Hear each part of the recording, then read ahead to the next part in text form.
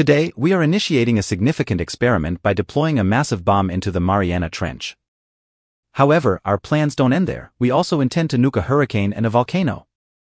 What unfolds when one introduces one of the most lethal weapons mankind has ever created into the world's most remarkable natural phenomena?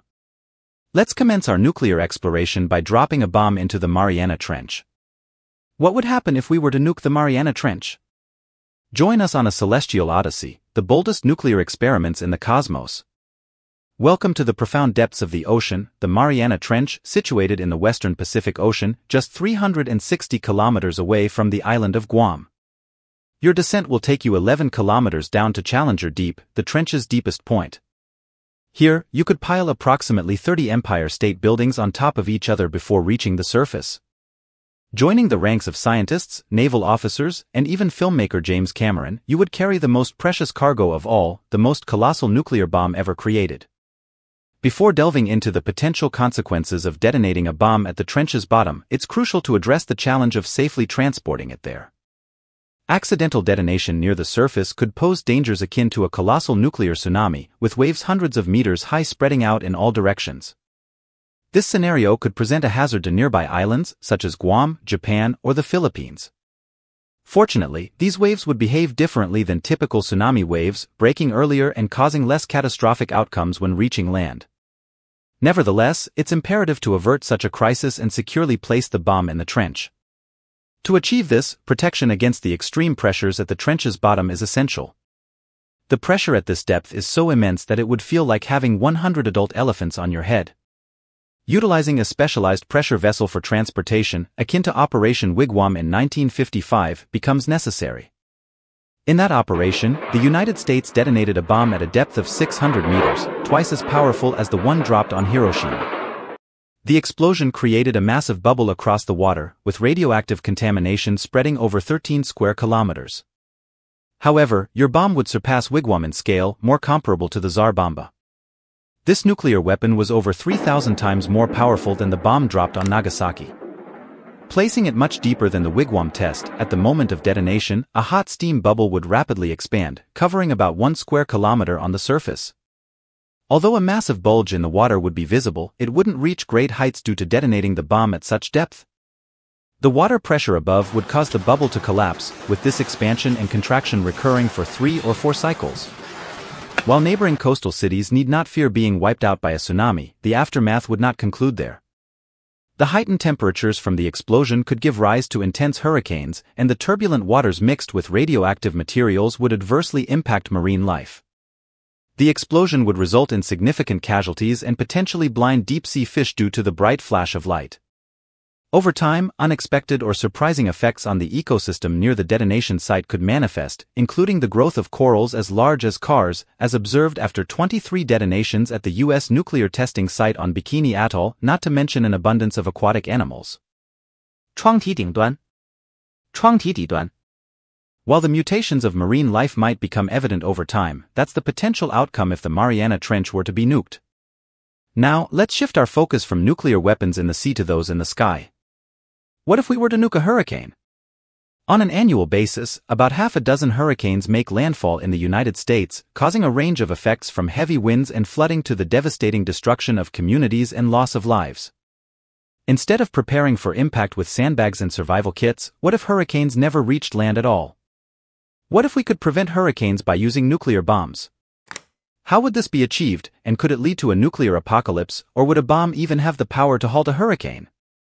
This is a what-if, and here's what would happen if we nuked a hurricane. Before delving into the potential consequences of nuking a hurricane, let's first understand what hurricanes are. These massive storms form over warm ocean water near the equator and are tropical storms.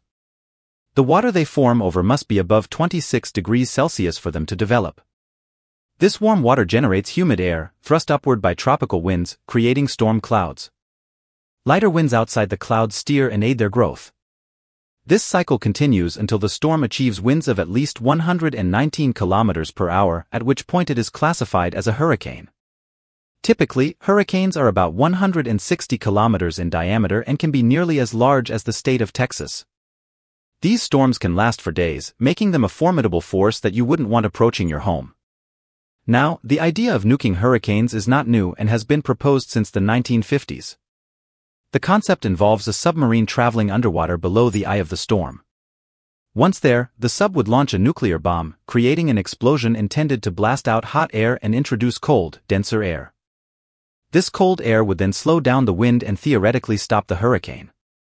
However, the reality is that the immense energy produced by a hurricane, equivalent to a 10-megaton nuclear bomb exploding every 20 minutes, makes this approach ineffective. In fact, all the energy used by humanity in 1990 was 20% less than what a single hurricane produces. Therefore, even modern bombs would hardly make a dent in a hurricane. Furthermore, the hurricane would carry the radiation and other hazardous materials from the bomb down to the land, transforming it into a radioactive hurricane, causing additional destruction as it moved across affected areas. Attempting a larger bomb, perhaps more than 100 atomic bombs packed into one giant bomb, may seem like a solution to stop a hurricane. However, the aftermath would reveal that such an extreme approach would result in the destruction of most of the Earth.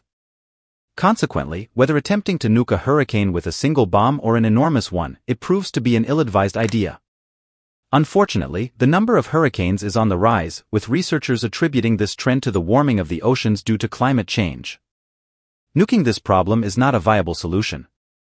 As a final hypothetical experiment, let's consider what would happen if we nuked an active volcano, putting these nuclear weapons to use within the confines of the volcano. What unfolds next? Volcanoes represent the ultimate natural force of destruction, and they are unforgiving. 窗体顶端，窗体底端。 Relentless and unstoppable, there are approximately 1,500 active volcanoes worldwide, with over 10% of them located in the United States. Is there a conceivable way to halt their potential destruction? Can we counteract the fury of volcanoes with an equally formidable force? What if we were to nuke an active volcano? Would this resolve the issue, or might it exacerbate the situation? This is a what-if, and here's what would happen if we were to nuke an active volcano. Volcanoes are both awe-inspiring and fearsome, representing an extraordinary force of nature capable of wreaking havoc on our lives. But what if we attempted to turn the tables and combat them with their own methods? Could we effectively use a nuclear bomb to quell the fiery inferno? To undertake such a daring endeavor, we would need to deploy powerful measures.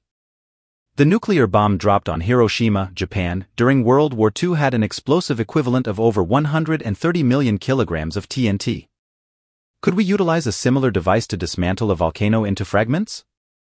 First, we'd have to pinpoint the target. While predicting when a volcano will erupt is challenging, there are warning signs such as tiny earthquakes, releases of steam and gases from the volcano's mouth, and bulging from the sides. Despite these indicators, forecasting an eruption remains a substantial educated guess. Assuming scientists successfully identified an active volcano on the brink of eruption, coordination with the military would be imperative to attempt to halt it.